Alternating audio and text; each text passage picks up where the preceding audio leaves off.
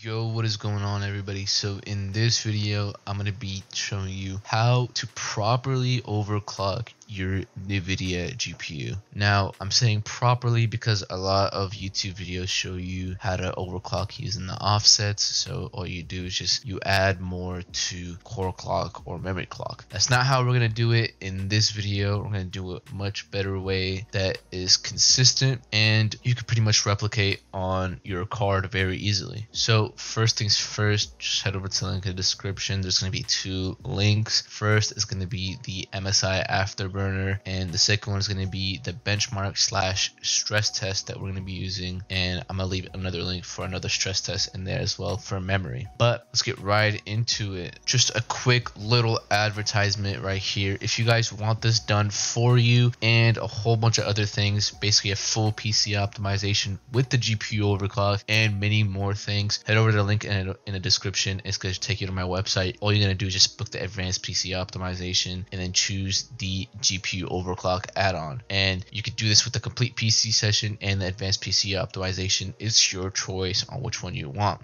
but you just pick a time from whatever you want, and then we'll basically get everything done for you at that time. But anyways, let's get right back into the video. So here are the three links that we're going to be downloading things from. So first one, we're going to download MSI Afterburner, of course, and then superposition benchmark. We're gonna click free download right here. I'm not gonna download this right now because it's 1.2 gigs and I already have it. So, and then OCCT, we're gonna download this as well. This is we're gonna download OCCT just to test our VRAM once we're done basically applying everything. Alright, so once everything's downloaded, all we're gonna do is of course set up MSI Afterburner first, and this is pretty much easy. Just press OK on here, next, accept, next. Uncheck Riva Tuner Statistics Server. We're not going to be using it in this video. If you want to use it for whatever reason, keep this checked, but we're not going to be using it. Then next, then install. Wait for it to install, and then we're going to uncheck Show README, click Finish. Exit out of this, and we can open up MSI Afterburner. Now it's going to look a little bit different for you, basically a different skin.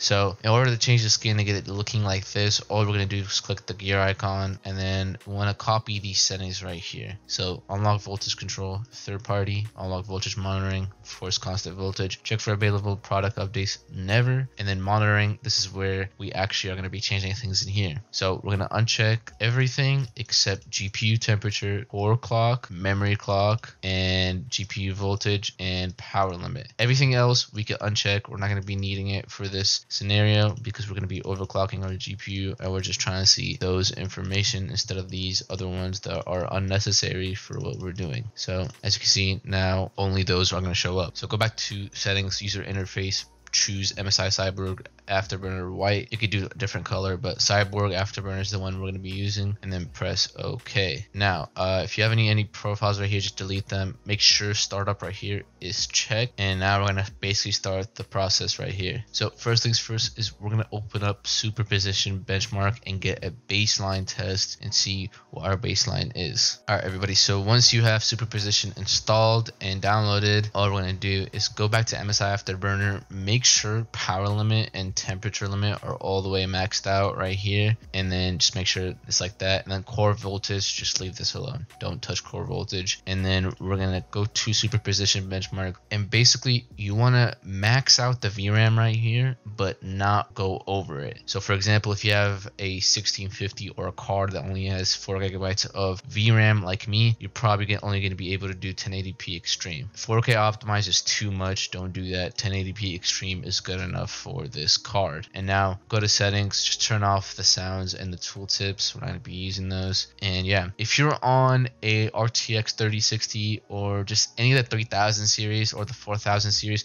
literally just max this out. You should be able to max it out. This goes the same thing for RTX 2080s, 2070s, you could probably do the same thing, but you just want to make sure that you're right under the VRAM limit but not over it, but at least right under it, so it puts a decent amount of stress on your GPU. But anyways, once you've picked the preset, after you've listened to what I said on which preset to pick, we're just going to press run and it's going to start running. So it's going to take about 3 to 5 minutes. It depends on your GPU. If you're getting more frames, it's going to finish faster. If you're getting less frames, like 30, it's going to finish a little bit slower. But just let it do its thing. Don't alt tab. Don't do any of the other sort of tasks. Just let it load, and once you get a baseline score at the end, come back to this video. Alright, so you should have MSI Afterburner running in the background while this was running, and if you didn't, just have MSI Afterburner running in the background and then run it again and get a baseline. So I get 1631. You want to keep in mind the score, just because once we start raising some of the clock speeds, we want to actually see an improvement. If we don't see an improvement in the score, that means either the clock is unstable or it just doesn't work. But anyways, go to MSI Afterburner. We're going to scroll down, and then you want to find GPU voltage. Now it's going to be constant, and then once it starts doing this, that's whenever it matters, because this is whenever we start running the baseline test. So right here it should say minimum 943, and that's basically going to be the voltage that we're going to be using for our voltage lock. So what is voltage lock? So basically we can lock our GPU voltage to a certain voltage, and it'll stop the constant switching back and forth between voltages and clock speeds, which actually increase latency every time the GPU does that. So it's going to be constant, it's going to be less latency, and we're going to be able to get way better overclocks because it's running cooler, because it's running lower voltage. So minimum is 943 for my GPU. Yours might depend on what GPU you have and what cooling, but basically if your GPU is running hotter, like for example it's reaching 70 degrees for me, you could run the baseline test again with 100% GPU fan speed and then see what your GPU voltage is after that. But for most of you, but yeah, that's only if your GPU is overheating or reaching anything above 70 degrees. If it's not reaching that, then you're perfectly fine to just use whatever the baseline was without increasing fan speeds. But if you want a way better overclock, it is recommended to just leave the fan speeds on 100%, but that is your choice if you want to do that or not. But anyways, I'm gonna do that just because it's a one fan card and it's not gonna be that loud. But anyways, we're gonna find 943. As you can see, find whatever your minimum is. My maximum is this, but ignore the maximum. We want to look at the minimum. So mine is 943. I'm gonna press Control F on my keyboard. Find 943 in this graph, so like the box corresponding to 943. You might have to click some of these boxes to find out what number it is, but this box right here is 943. I'm gonna press Lock L on your keyboard to lock it at that voltage, and then we can exit out of this, press Apply, and as you can see, it'll switch back to the voltage. Now there's no load on the GPU right now, so it's a little bit lower, but once there's load on it, it won't go above 943. Now we're gonna actually touch our memory clock now. So this slider right here is the one we're actually changing. Core clock is a different story. Do not worry about core clock for now. But anyways, memory clock, it depends on what GPU you have. So if you're on a 3000 series card, so RTX 3060, 3070, 3080, 3090, you could go 1000 on the memory clock, probably even more. It depends on the card. 3060s, you might be able to do 1000 or 850 megahertz on the memory clock. On 3070s, you might be able to do 1000 or 1250. On 3080s, it might just be 1000 or 1250. It depends on what card you have. Now, if you're on an RTX 2000 series, it's going to be way lower. I think the maximum for that is probably 600 or 700. It depends on what card, of course. And if you're on a 16 series, it's probably even lower. If you're on a 10 series, it's probably even lower. But it honestly depends on what card you have. So we're going to find out basically if you're on a 3000 series card, start off with 1000. And if you start crashing with that or you get a lower score, lower it by 150 or increase it by 150 over time if you want a better score, or if you're not experiencing any crashes. But for most of you, we're going to need to basically increase it over time. So we're going to start off with 250. We're going to increase it by 250, and then we're going to run the test, make sure our score is going up at least by a significant amount, not really a crazy amount, but a significant amount to actually show that there's a difference. If there's no difference, lower it and see if that gives a difference, and that lower one is probably better than the higher one. But basically, I'm going to start off with 250 on my 16 series card. Do the same thing if you're on 16 series, or if you're on 2000 series, or if you're on 10 series cards. For 3000 series GPUs, 1000, start off with that. If it's not stable, start off with 850, and if it's stable, then you could try 1250, 1150, or just stay at 1000. But you should be able to do 1000 on 3000 series RTX GPUs. 40 series, I'm not too sure about right now, but it's most likely the same thing as 3000 series GPUs, but you could probably go a little bit higher. But anyways, I'm gonna do 250 for 16 series and press apply, and then run the test again, and then keep in mind what this score is going to be and then compare it to the baseline. If you got an improvement, great job. That is a nice overclock right there. You can continue increasing it, or you can stick with that, but continue increasing it. Make sure there's a difference after you increase it. If there is a difference, good, keep going, and then so on and so forth until you find a value that either makes the benchmark crash, or it makes your PC shut down, or it literally just causes weird artifacts and glitches in your monitor. And if that happens, lower it to the previous value you tried, and that one should be the one that is a decent overclock, and it should be pretty good on that clock speed for memory. But that's for memory. We're going to move on to core clock. Memory, you're going to have to do trial and error, trial and error, trial and error until you get a decent amount. And then before we move on to core clock, we actually want to make sure that the memory is 100% stable. So what we're going to do to actually make sure it's 100% stable, we're going to do this multiple times in this video. We're going to click game right here and then set it to whatever preset you used in here in benchmark. Set it to whatever preset you used in benchmark in the game. So I used 1080p extreme. So you press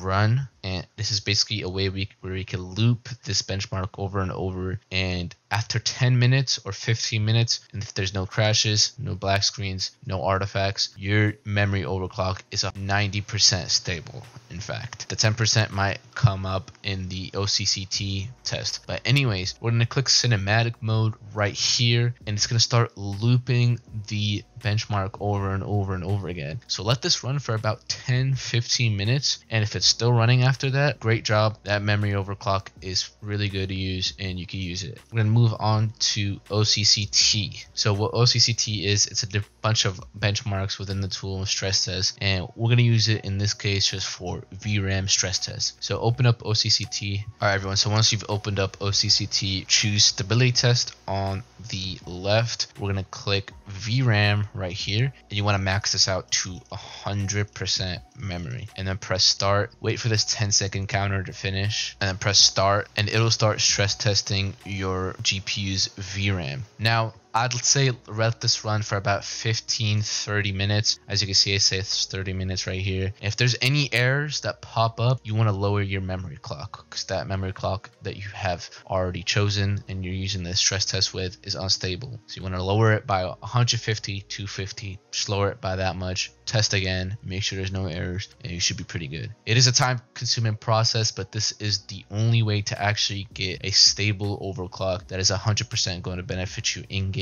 and all around the PC. So let this run about for 15-30 minutes. If there's no errors, then you're pretty much good to go. You can move on to core clock overclocking. But yeah, let's move on to core clock overclocking. All right, everyone. So once you have your memory clock 100% stable, you've ran it through the 10-minute loop of superposition and the 15/30 minute test in OCCT, and you know it's 100% stable. Now we can move on to overclocking or core clock, which is going to get us a lot more FPS and a lot less input lag, which memory clock also does, but core clock is way more significant. So we're going to press Control F, and this is how we're going to be increasing our core clock. It's going to be through this little graph right here. We're not going to be using the slider right here. This is the only way to overclock your GPU properly. We're going to press Control F, go to our voltage lock, which should be just a yellow line like this across on what voltage we chose. We're going to press enter, and then we're going to basically increase this by a multiple of 15. So for example, you can increase it by 150, which is 10 times 15, that's 150, so on and so forth. So for example, we could do 120.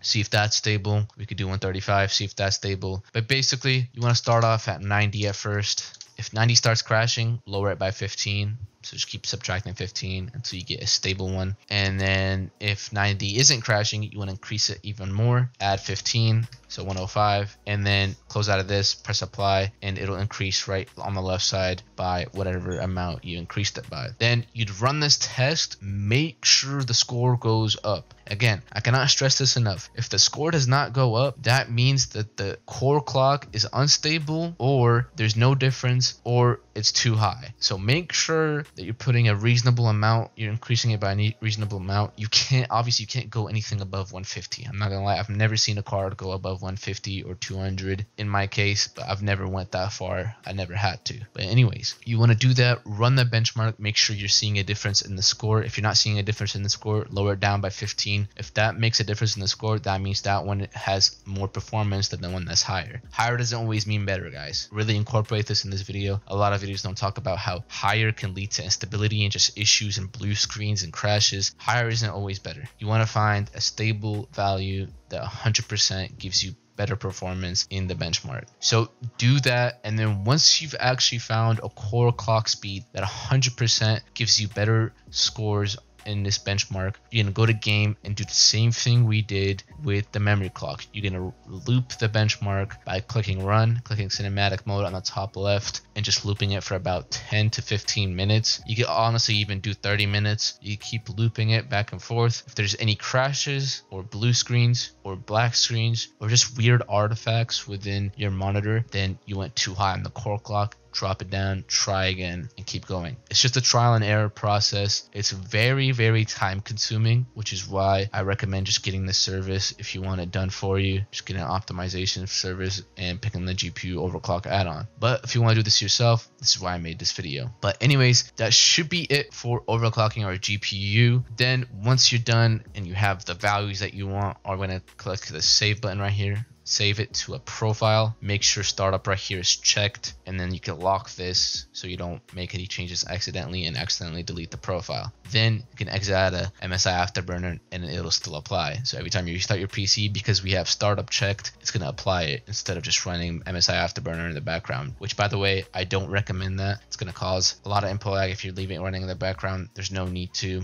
Just make sure it applies on startup by clicking that box right there. A lot of people run it in the background. There's no point unless you're setting a custom fan curve, which by the way, I don't recommend. Just do 100%, 85%, 75% on the fans. Do whatever you want, but just don't set a custom fan curve and have MSI Afterburner running in the background. It just creates more input lag. But anyway, guys, that's pretty much it for this video. If you want more things like this, comment down below, subscribe, turn on noties. I'm posting a lot more recently, and like this video for the YouTube algorithm so it gets recommended to other people, and post a review of this video on Twitter. Show me the difference between the overclock and no overclock in FPS or just latency wise. Just show me that. I'll happily retweet it or unlike it. But that's pretty much it for this video, and I'll see you guys in the next one. Peace.